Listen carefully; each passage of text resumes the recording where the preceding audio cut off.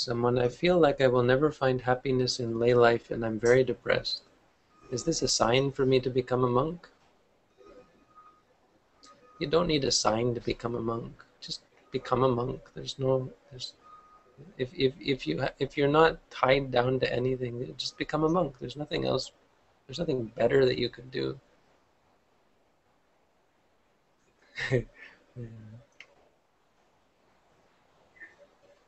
Of course, you'll never find happiness in lay life. There's no happiness to be found.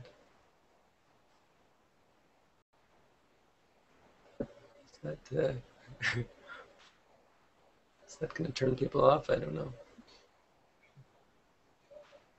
But I have to, I think you just have to get to that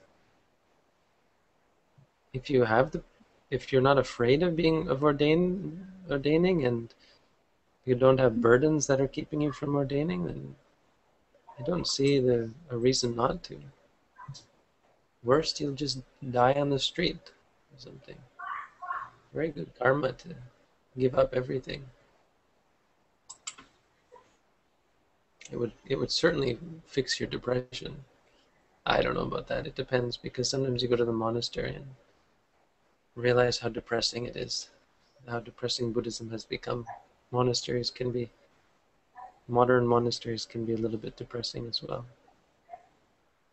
But the monk's life is not depressing. No, I think that's not true, because you have the monk's life. Monk's life is not depressing. It's wonderfully liberating. You're so in control of your own destiny. Nothing can faze you. Maybe you don't eat for a day. It's inconsequential. Maybe you don't have soap or toothbrush.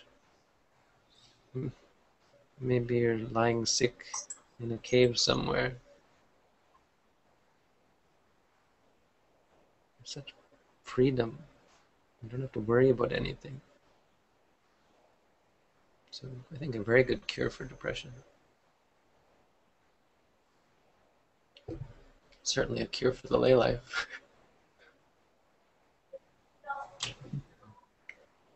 It's just a joke, you see, because when you become a monk, you are no longer a lay person. So it's a cure for the lay life.